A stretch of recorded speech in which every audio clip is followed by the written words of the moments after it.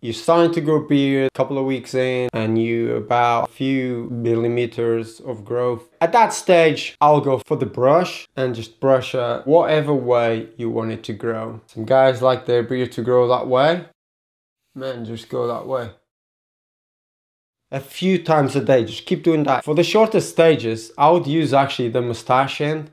Just go around your beard. Especially the mustache. If you want it to grow to the sides, you have to train that mustache every day. At home, you can just use the normal comb. When it's a bit longer, just keep training your beard the way you want it to grow. Important, that mustache. A few times a day, get a mustache comb or pocket comb. This, for personal experience, will help you get rid of a lot of the curls. My beard was a lot more curlier than it is now.